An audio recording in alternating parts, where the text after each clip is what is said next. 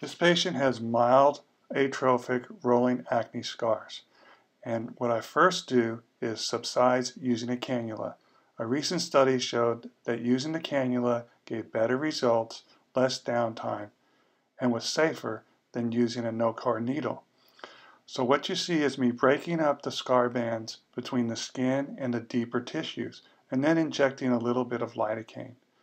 Dr. Davin Lim has shown that these scars do penetrate into the fatty layer and the subcutaneous layer.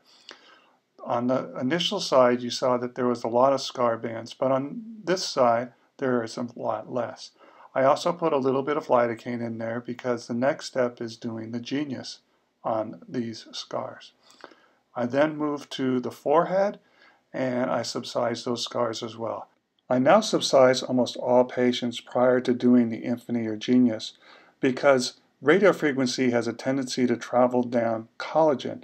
And if you don't break up these scar bands, then the radiofrequency is going to travel deep into the tissues in areas that you don't want it to travel.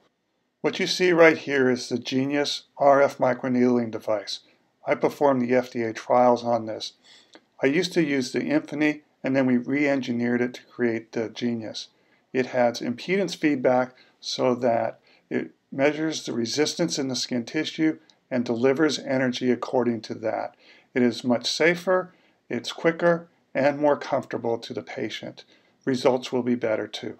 When we complete the Genius, we put the patient under the Healite, which is a low-level laser light, which improves the healing time, decreases the redness, and decreases the heat associated with the procedure. The patient sometimes comes in for a second treatment of this.